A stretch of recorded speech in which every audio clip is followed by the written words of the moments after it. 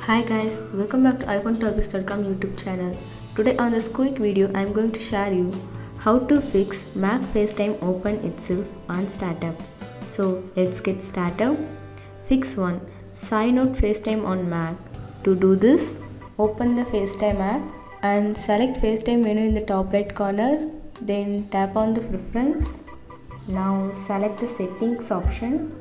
Click the sign out option. Click the sign out option to confirm it. If you want to make and receive calls on FaceTime app, then go to sign in. To do this, tap on the FaceTime app. Now enter your Apple ID.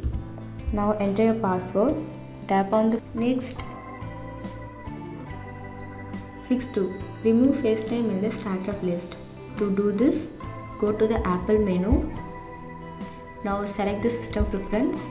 Now tap on users and group, select your user account and click on the login item.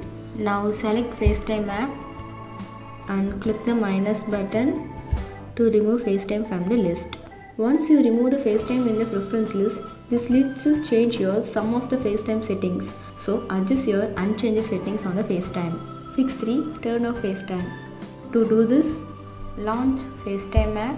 Next, tap on the FaceTime in the menu bar. Now select the turn off the FaceTime option.